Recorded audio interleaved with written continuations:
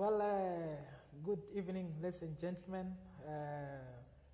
Welcome again this wonderful evening to our episode 5 of Nectar of Reason, where we cross-pollinate ideas and I add that we vandalize ignorance. So welcome everyone from your homes, wherever you are, to this episode. We have, again, a very fascinating topic to discuss. We'll be looking and reflecting on the future of our continent, Africa.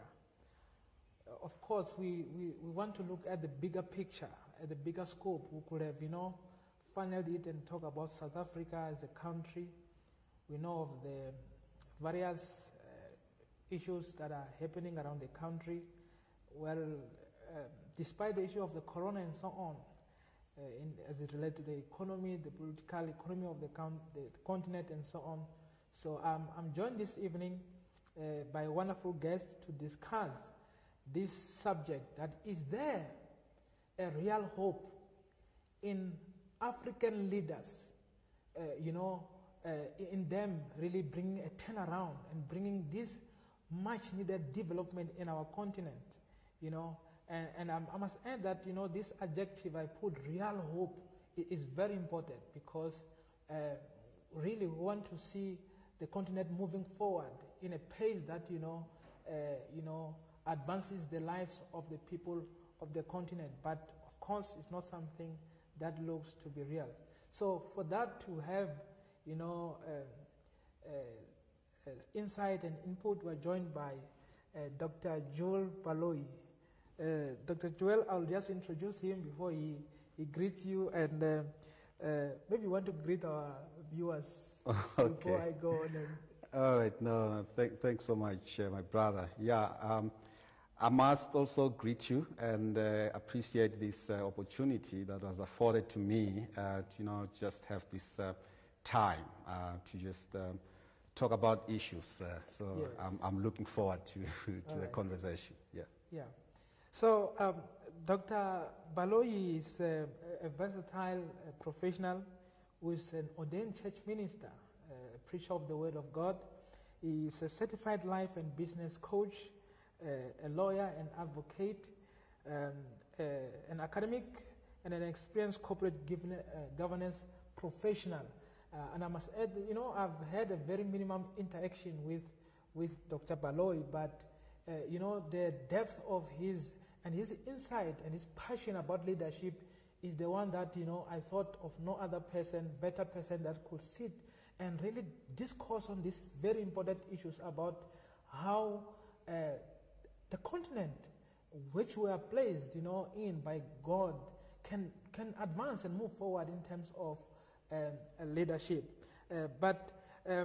So Dr. Baloyi has his own doctorate, and his doctorate was in is the first comprehensive doctorate in the area of music law. So he is an expert in music law. From 2005 until 2010, he worked at South African Music Rights Organization as the head of legal company secretary, and his profile is quite illustrious. He also worked as Deputy Registrar of Governance at the University of South Africa, UNISA. Something that we're talking about now with Dr. Baloyi is that he has participated in legislative processes and influenced changes to the Companies Act 71 of 2008, as well as being invited as an expert advisor in Parliament in formulating these copyright amendment bills and so on that relate to music and entertainment. And he is an author, a well-traveled and a speaker who has produced papers, internationally acclaimed papers in his own area of expertise. Thank you, sir, for making the time in your very busy schedules to, want to talk about these important issues. Yes, thanks so much. A pleasure. Yes. Yeah. So, ladies and gentlemen, without further ado, let's just get straight. So, wherever you are, our viewers, we would like you to interact with us, to participate on this discussion, this discourse. We said we are talking about, is there real hope, in African leadership. So we're not looking per se in leadership, I must say. We are looking at African leaders. There have been assertions that Africans cannot lead. Yes, and it apparently, unfortunately, Doctor, it seems most of our African leaders seem to prove these naysayers correctly, that we cannot lead, and that's why we want to know what's your insight, what's your input, what's your view about African leaders and the continent. Can we really bring that renaissance that is required? I don't want to talk about the statistics, but I may say that, and I just give the context so that when the doctors start to unpack, everyone can understand the context of where we are. We understand that in contemporary history, Africa as a continent is known as the continent of gloom and darkness. But that's not all. I know there are areas where we excel, maybe in the area of agriculture or mining or whatever. But what is factual that we are a rich continent in terms of minerals and natural resources. The continent has never succeeded in translating these benefits to our people. We have not been able to succeed in, and so for the purpose of this discussion, we accept the view that among other important factors, the Africa's problem majorly lies on leadership. There could be other things that were being taken advantage of, our history and so on. Leadership, say. So, we want you to explain to us first and foremost, what be the value of leadership, do we really need leadership to determine our destiny, as a people, as a continent, as a country, as South Africa? But also want you to go further and try to tell our viewers and everyone who's interested in this important topic as to what will it take, for Africa to attain that meaningful economic development. And here we're not talking about, there's a lot of papers that have been produced, intellectual commentary.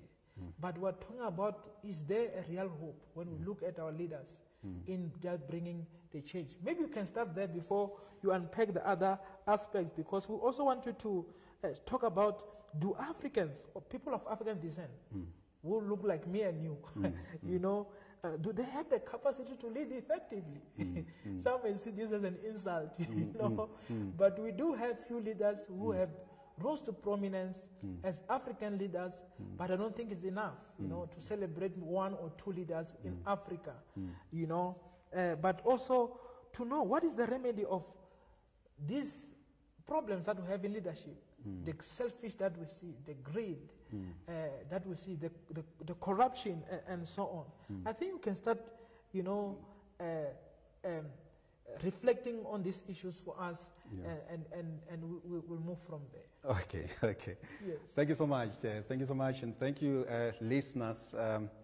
I think I must preface my discussion or my conversation by saying that I'm not a political commentator, a political analyst or social commentator as such, but the issues that you're bringing up are very important issues, and I think that every one of us should actually be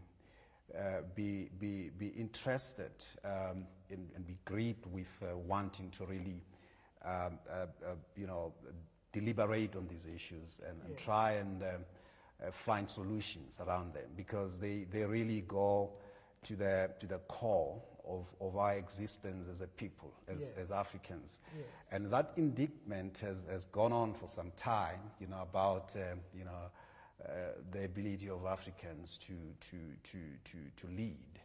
And I think that for me, it's very important that we sort of go to the depth of the matter if we want to really understand what is actually happening. And as you say, there have been things said about Africans. Africans cannot lead. Yes. And what appears to be the case on the ground, it seems like this is actually proven to be to be true Yes. when we look at what's actually happening. Yes. There was a story sometime, I don't know how authentic it is, Yes. where former president, apartheid president of South Africa, P.W. Botha, was credited for saying that blacks, if you put them into leadership, they won't be able to lead the country. They'll just grind it to ruin. And I don't know how authentic that was, but I would say if it was authentic, if you really said that, and people are actually looking back, and I think we must acknowledge the fact that we are really in a crisis today as things stand. It's and you have pinpointed that very correctly, very aptly. The crisis we have is a crisis of leadership. Yes. And we know that there are underlying issues Yes. that are very important, like the issues around the economy not performing as it should, the issues around the inequality that we have in society, the poverty, and all that. All those things really boil down to this crisis, the crisis of leadership. That we're talking about. And if we look at the concept of leadership itself, and we ask ourselves the question, what is leadership, and Yes. what we mean by leadership? I rather like the definition given by one of the foremost leadership gurus in the world, in business circles, John Maxwell, Yes. who defined leadership. And he actually says leadership is influence, and nothing more or nothing more, nothing less. Yes. So it's about influence, and it says it's a process of social influence, which maximizes the effort of others. I think if you can just underline that, it maximizes the efforts of others towards the achievement of a particular goal. So it's about influence, but the influence we're talking about is a positive influence. It's an influence that leads to the achievement of certain goals with regard to the efforts that others are making. But I think that...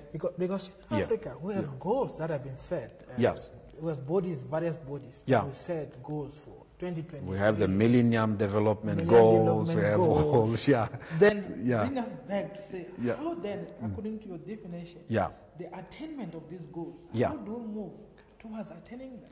But it's important what you said earlier, when you say it's not really just about leadership as a concept, because a lot has been said about that. There's been a lot written about that. It's the leaders themselves. And John Maxwell is speaking about, leadership being about influence, so that you can maximize the efforts of others. Now, the questions that we must then ask: do we have that caliber of leadership in Africa? Leaders that are concerned with wanting to maximize the efforts of others, with wanting to actually help others attain their aspirations and their goals? Or is it leaders that are self-seeking, leaders that are just concerned about themselves and their stomachs? Now the question that must then be asked is, what is wrong with African leadership? Exactly, and that's why you're here. You must tell us what's wrong with African leadership. That's why I asked, what will it take? Because the reason I'm saying this is because, you then say, okay, so if that's the case, why is it that in other countries things seem to be going well? They seem to be making progress. They seem to be able to attain the goals that they have set for themselves, the so-called social compact, whereby we understand that politicians are placed in positions of authority for purposes of advancing the goals of society, and not for themselves. And so that question is a very important one, it's a very critical one. Now, if you look at John Maxwell's definition, which is really about outward looking, what is it that a leader does? For me, there's an element that is also very critical. It's about what is it that a leader is? Who is he? Who is the leader? And unless you go deep into that, and looking at the leader themselves, who is he? For the leader to be able to accomplish what he said about this definition, about advancing the efforts of others, and actually taking the lead in doing that.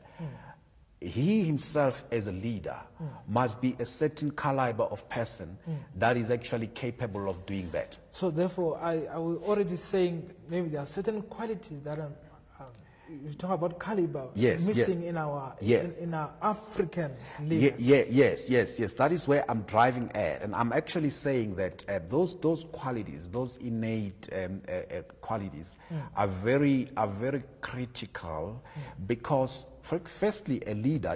I don't believe you'll be a leader unless you can also be led.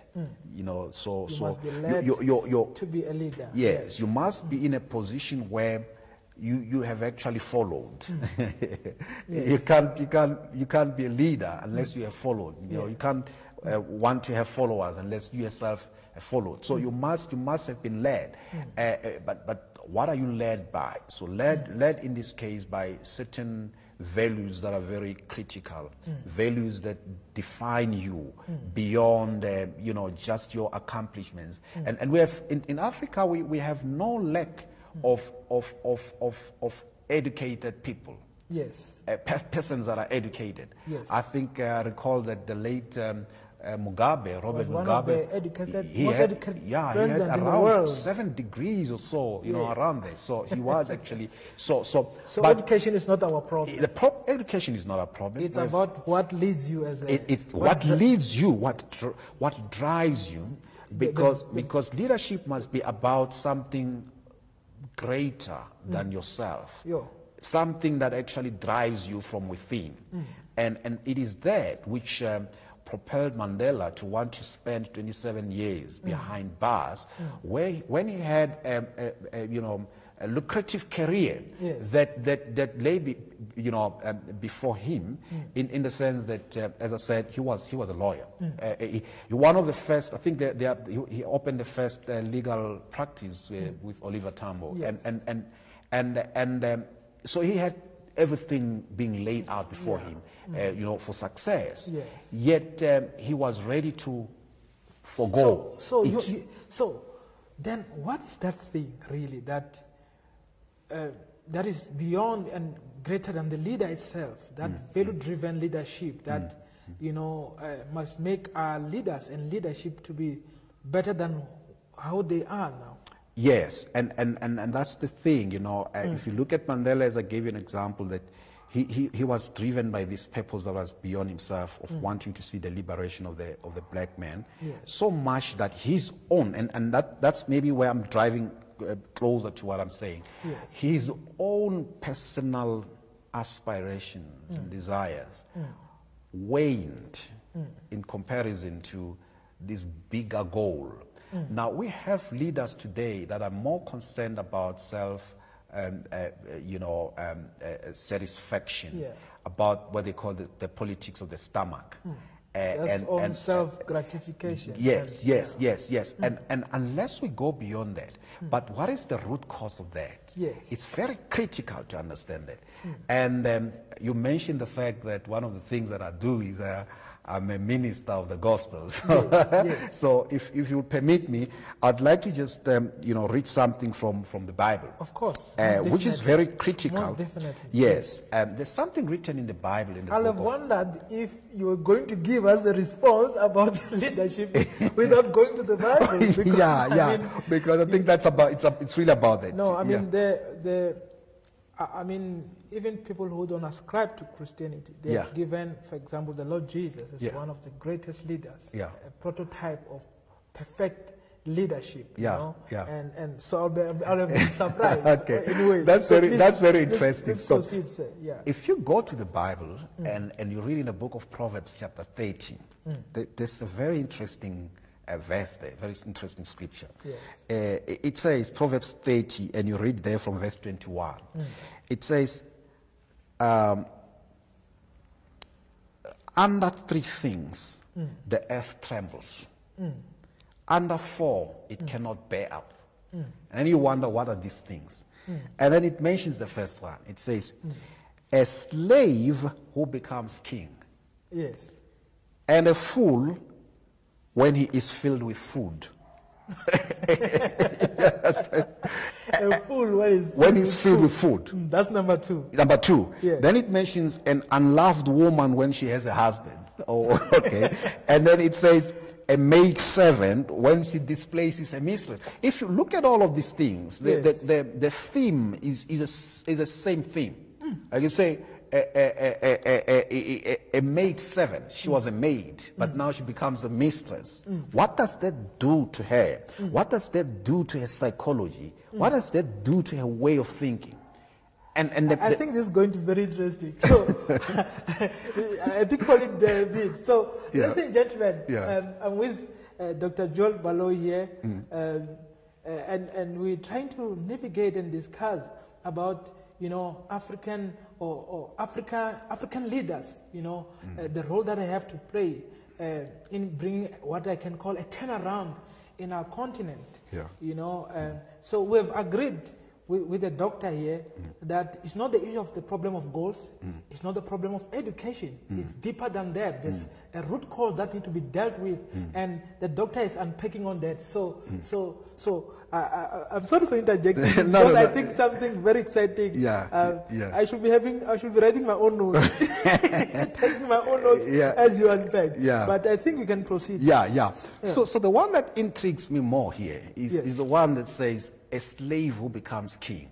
A slave who becomes king. So this chap was a slave all his life, and somehow by the twist of fate or what have you. He then becomes a king. So he is ruling now, and he is ruling a kingdom. But he was a slave all his life. Now he says, the writer of Proverbs here, Solomon, the wise man, he says, that is one thing that would make the world to tremble. It would shake the very foundations of the earth when that happens. When you have a slave that becomes king and starts ruling. Now, let's then bring it back to where we are. Which is actually our common case in Africa. Yes. We're colonized, we come from slaves, and we all of a sudden gain independence, and we take over. I think you're getting the script. You're getting the script there. So that's really what I'm saying. The slave, when he is a slave, there is a certain mentality that a slave has, which is called slave mentality. That when slave mentality. Yes. You are a leader with a slave mentality. Yes. Now you must understand this. Must really make the world tremble. I do not know if you read about a chap called William Lynch.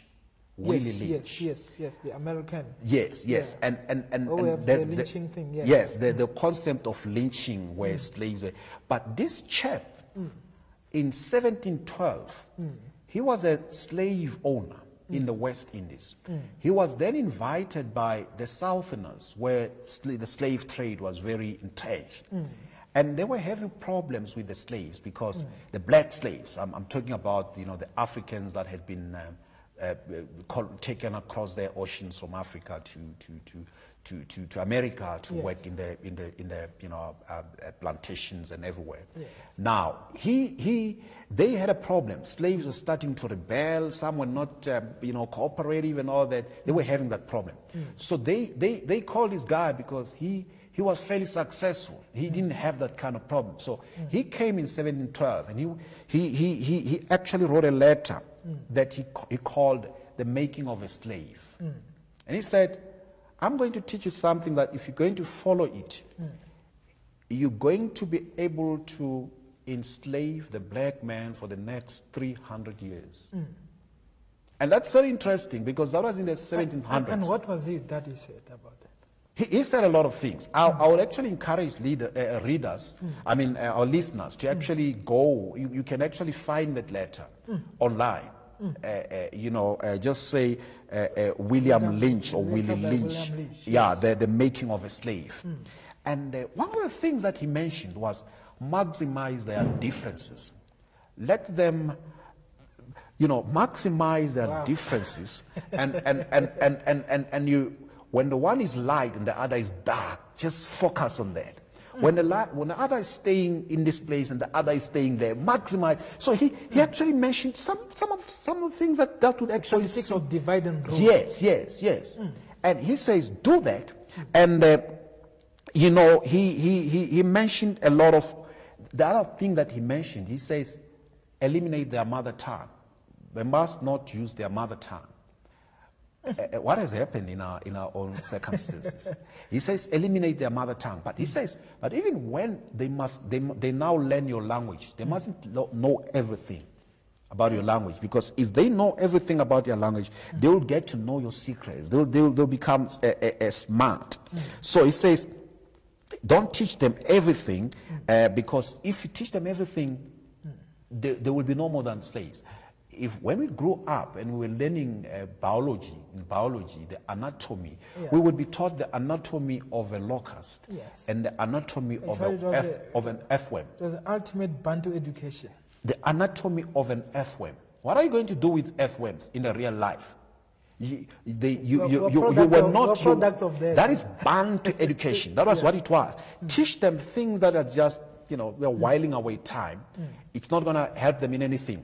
But let's go back to this whole thing of slave mentality. As you articulate on that. Yes.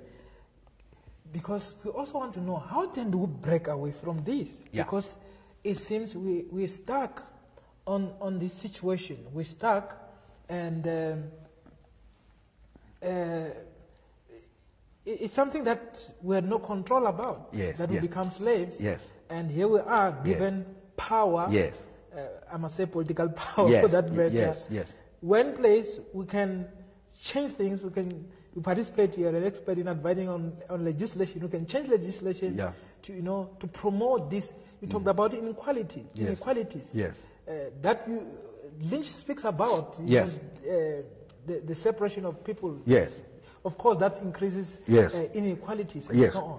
Then how do we move on as a people, as Africans, to make sure that this past that we had no control with like a bird in the cage would become trapped. How do we move out of it? That's the thing. I think that's the big question, because it's not intellectual learning and education that we need. We have had a lot of that, very educated.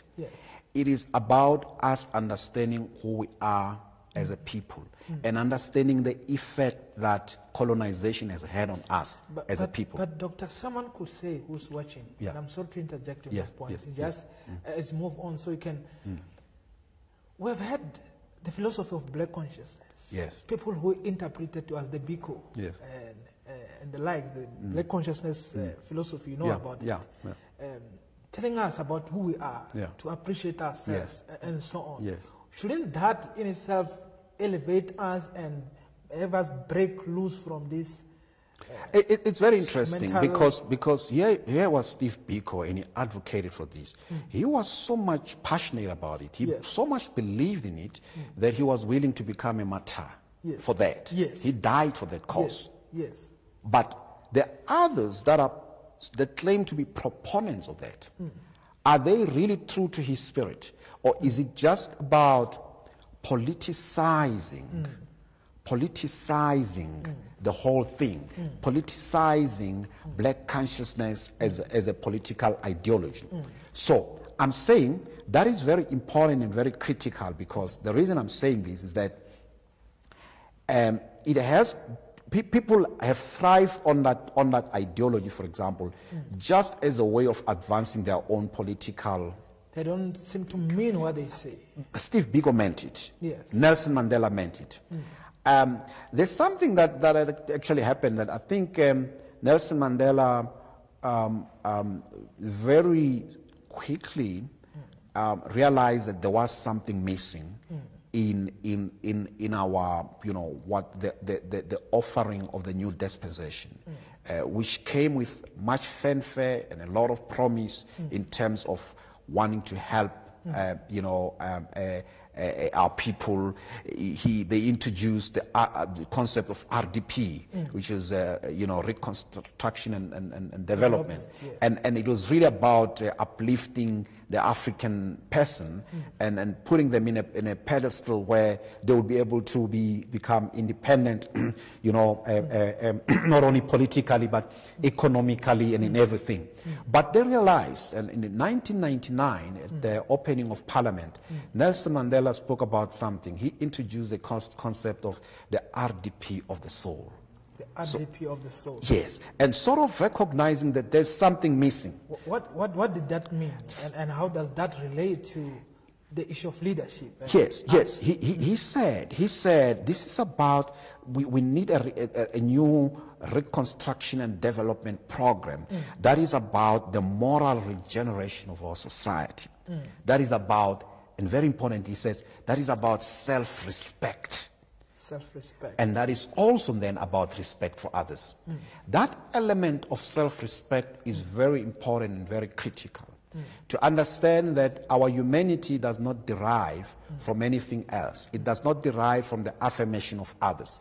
It derives from us as a person having that dignity of being a part of the family of humanity as ordained by God, and understanding our position in that. Once you understand that, that's how you deal with the slave mentality. The mentality of dependence, the mentality, once you are a slave and you're then, that's why he says the other thing is a fool who's then given food. That's in the book of Proverbs. In the book of Proverbs that I spoke about. And the late Dr. Miles Monroe spoke about this. He spoke about that concept of a slave who becomes king. And he says that's the problem of our leaders, of African leadership, in that we became leaders. They became leaders whilst they had not yet had this sense of affirmation, self-affirmation in terms of their dignity as a human. That my dignity does not come from the amassment of wealth, of riches, because the problem is that when people had come there, they then said, now it's my time, it's our turn to eat. So then, Doctor. Yes. So, ladies and gentlemen, yes. This is quite interesting. Yeah. I've joined you. I'm part of the audience there, and getting learned. I'll walk out of here more better than I was. We're discussing here about the importance of leadership, but in the context of Africa and African leaders. Yes. And the doctor here is unpacking that the problems that he views as the root cause of the leadership failure in Africa, that speaks to the issue of slave mentality and how we need to break away from such, yes. and is providing solutions. Yes. So I think you must provide. I'm very much interested. So you're talking about the RDP of the soul. Yes. Affirming your own dignity as a person. As a person. Something that is lacking. Something that is foreign. We've never been taught that. It's a concept that was punted. That Nelson Mandela spoke about it, and I think he saw it because he realized it was now 1999. How many years after the New Dawn? Several. And he realized that still there's something remiss, something lacking. And he was trying to pinpoint to that. What is the real thing? And he says, unless we start to respect ourselves as a person, that we want to be like others. When you are a leader in the African context, because you must leadership is contextual. Yes. It's very important. Most definitely. Yes. You must contextualize your leadership. And what I mean by that, what are you as a leader in the African context? What must you lead people into? You mentioned the issue of economic development, which is very critical because we came from a background or from a past where we had been marginalized as the Africans from participating in economic life and being able to really derive value from that. Now, what is a leader? The question is, what is a leader in the African context? Yes. What is a leader? Because a leader is someone who galvanizes people, together so that he can influences them in order to attain these particular goals. In the African context, a leader is one who would understand his own people, understand their conditions. What are the conditions of the black man? What are the conditions of the African? The conditions of lack, impoverishment, backwardness, and all that. What is a leader in that context? A leader is someone who will be saying, I want to help my people, carry them, so that we come out of these. Now, when this person now comes into a position of authority, and all he's thinking about now is his stomach, I'm in the position where I'm now exposed. The reason why he then quickly forgets what he was saying, even when he was campaigning, is because of that slave mentality that he has had. And how can, so we're part of the solution now in terms of applying the corrective, therefore. Yes. Because I'm not sure if I'll be accurate in what I'll submit now. That because these leaders themselves. Yes. I was asking you if you have been watching the Zondo Commission, because these things tend to manifest there. But they are victims, these leaders themselves. Which they are not aware. Yes. You know. Yes. And they need to move out, have this self-affirmation, understand that, as you put it, you don't get offended by the word that you amass around yourself. You know, so they are still victims of that mentality. And therefore leave our people in. What was the notion of the notion of success that we had from the white man? Is about it's even going down to our own systems that we're having. We have inherited from the West, the white man, the system of capitalism. Is capitalism the best system that we need within the African context in terms of leadership? We've inherited it. You understand what I'm saying? You understand what I'm saying? Markets, the democratic so you know what I'm saying? What I'm saying is, in the capitalist system, what is the concept of success, of a successful person? Is a person who has amassed and all that. Now, and I'm not thereby saying that communism is therefore then the alternative system that we need to resort to.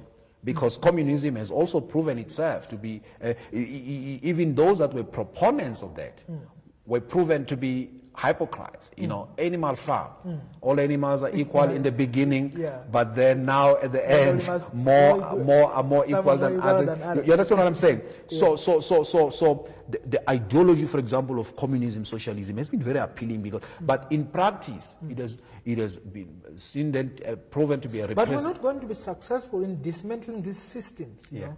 They manifest everywhere, whether even the law that we use, the Roman Dutch law that has been funneled, imposed. You're right. You're right. So I'm saying, let's go to ourselves as a people. Let's go to ourselves as a people. And it's very important, therefore, when you understand that I'm actually was encouraged when our constitutional dispensation and our constitutional courts recognized the concept of Ubuntu as being key to us as a people. And it's the extent to which we actually then apply it. Because in our communities, for example, let's go back many years. In our communities where we had chiefs and all that, there was what was called the community would go and work in the fields, in the land of the chief, Zunderanda visita. And they would go. I like it that way. Yes. So they would go there and they would work there. And they would, it was understood that you need to go and work in the chief's fields, lands. But what was it about there? It was the fact that in times of lack, of famine, whenever the chief's fields, yielded good crops, and they would be put into barns and all that, in times of famine and whatever, the chief would then, everybody knew that they would not go hungry because they had worked in the chief's lands, and then it's a type of leadership. It's a leadership that had worked for us. the intellectuals can conceptualize that and find a good articulation of that within as a system of governance. Yes, you understand what I'm saying? Yeah. As a system of governance, so that it is something that we then interpret for ourselves. Capitalism has been a system that has worked for the West. But what is it that we need for ourselves? Let's not forget. Because the West tend to interpret that as dictatorship. Yeah. You know, when you have these kings, and although they have kings, Yeah. in the West also themselves, but it's our royalties who are. It is ours that are now that are problematic. Yeah.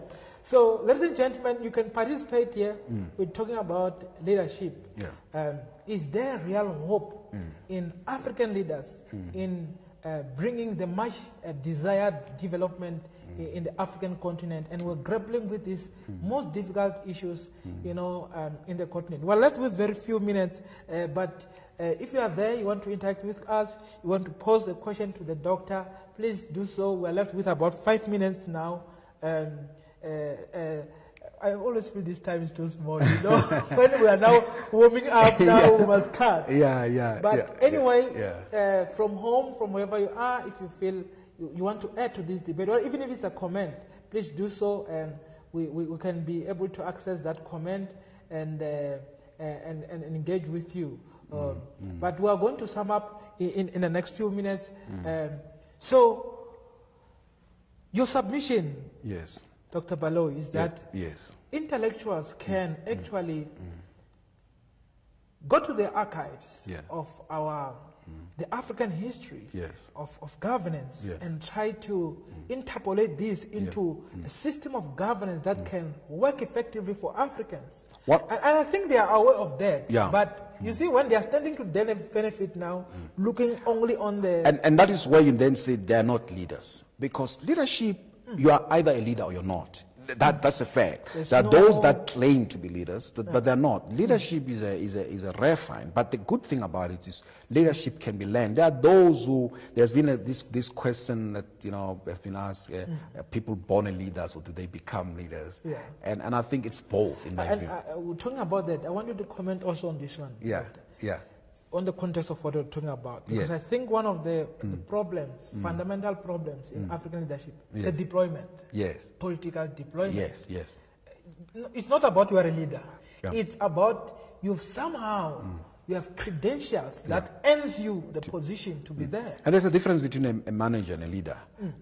Some don't even qualify as managers. At least if you're a manager, you can manage somebody else's resources. But leadership goes beyond that. That's why I'm saying you're either a leader or not. But the question is to whether... these patriarchs who have been there. And we have had the leaders that have influenced. I mean, I like currently there's a Professor Lumumba from Kenya who has been all over, YouTube and all that. And I think he's really someone to look at and look at his concepts that he's propagating. But unless there's this short anecdote that maybe I should give it before we wrap up. It's a story of a boy who was a child who was born in the royal family. He's actually the son of a king, and he was groomed in royalty, in being a king, and how a king should behave and all that. Now it so happened that his father was killed in battle. The kingdom was removed and all that, and then he was then captured. Then they knew that he's actually the correct claimant to the throne.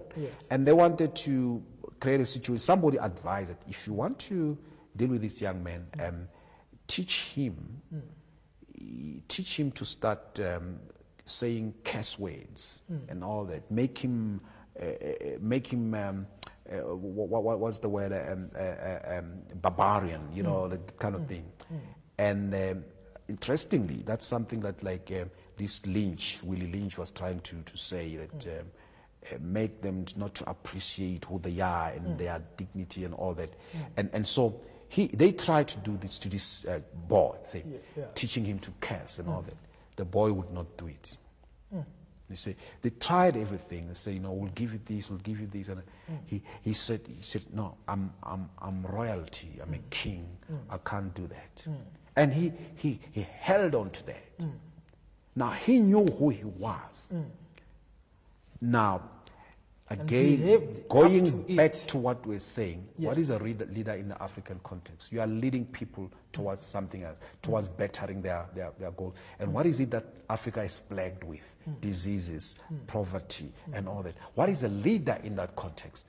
A leader is someone who would be carrying his or her people towards achieving objectives that will lift them up. A leader would be more interested in the people attaining those things than him. So that's why I'm saying we need to start schooling ourselves, understanding who we are, and affirming our own dignity as a affirming our own dignity as a people, learning selfless sacrifice and in leadership. Leading by true conviction. Because leaders are those who sometimes would trail the blaze, and they themselves may not attain that which they are aspiring for. I have a dream. Yes, I have a dream. And yet they want to draw the people close, and they say, I may not reach there myself, but this is where we should be going. Breaking ground for the next generation. And that concept of it's our time to eat, that concept of I did not join the struggle to suffer. It's for the fool who eats the fool who is given food. Yeah. So it's that element that is lacking. We need to start schooling ourselves as to who we are, a true leaders. We must start and schooling the people also, because it's also about the people rising up so that they can appoint the true leaders. But our political system also has not permitted that.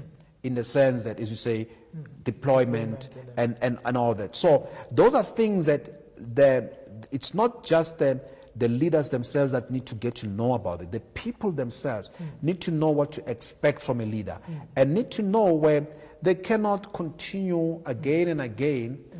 They say if you do one thing again and again, the same thing, that is the definition of insanity. So you expect different results. Yeah, you expect different results. Yeah. So really, people must start holding our leaders accountable so that they prove themselves. And we need to change our electoral system.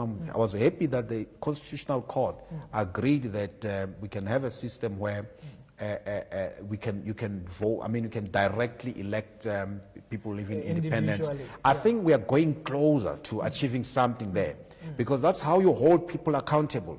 Those people that must truly be leaders are people that must be true to their word, and you can take them and remove them if needs be. Yeah, thank you, sir. I'll have to pause you here. I think we're over how many minutes? We're over our time, right? By how many minutes? Can you indicate to us? But ladies and gentlemen, thank you so much. I think this is a vast topic. I've mentioned that, but we think we've gone beyond just scratching the surface, trying to, plumb a bit deeper into these aspects. And like I've said, they're inexhaustible. They'll stay with us, but we want to provoke debate, arguments around these issues. We want people, scholars, to seriously and critically reflect on these issues of leaders in Africa and how we can move forward and advance our people. I think in the interest of time, I'll give the doctor just 1 minute just to wrap up. But I must thank you again, sir, for making the time. We really appreciate the insights, the input, the passion that you have for leadership. I believe, I hope God will give us the grace to sit again. And there are a lot of things I wanted to talk about as it relates to leadership, various issues as it relates to African leadership, but time will not allow us. What will be your last comment, input to our viewers on these issues? I think I must say that I like what you have started, and I think we need to keep the conversations going. I think it's when people start to talk about these things that they start to have meaning, and people must learn to question. Leaders must be held to account. And people must not just accept things as they are, the status quo. Yeah. We need to, and this platform, I think it's a good platform because people can start talking about things and start asking questions and start saying, you know, what is it that we need to do to ensure that as a people, because it's not about the black man not being capable of being a leader. It's about us having been deprived of our humanity and our worth, our sense of worth, that makes us now being those people that now become fools that are given food and slaves. We have to start with soul searching and determine our own destiny as people. Yes. Ladies and gentlemen, thank you so much. Thank you again, Doctor. We really appreciate the time. Yes. This was our episode 5 on Nectar of Reason, cross-pollinating ideas and vandalizing ignorance. You know, thank you so much for joining us. Until we come again next time in episode number 6. And thank you so much. If you have inputs, any comments, any insights that you think you can suggest or give to us, please, you're more than welcome. And thank you so much. God bless you. Sharp, sharp. Thank you. Thank you. Thanks so much. Yeah.